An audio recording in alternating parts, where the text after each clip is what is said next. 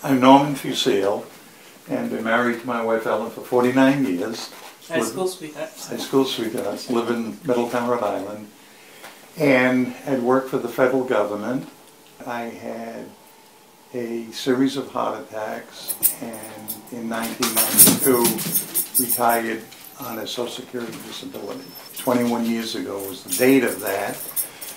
Recently, I received a letter from Social Security stating that because of the windfall provision that my benefits would be cut approximately in half. That, of course, was a problem for us being low income and trying to pay the bills.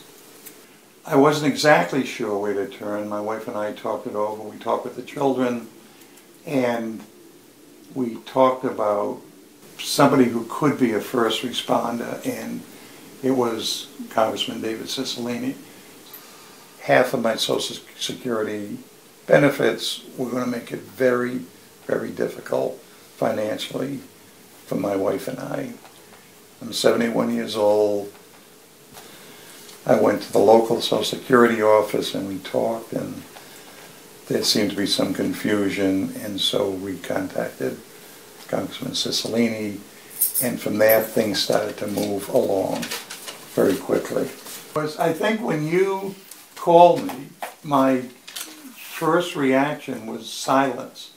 It didn't register initially, and I think Ellen sensed the silence and asked me, who is it, what, and I said, they're telling me that the decision has been reversed.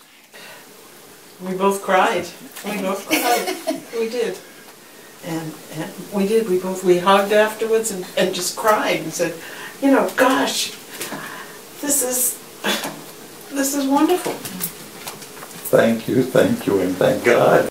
If in fact it had been left to me, I probably am not sure I would have taken a step in the correct direction. So by calling Congressman Cicilline's office, that was clearly the first best step in the right direction. We're back where we started, and we've met some interesting people along the way.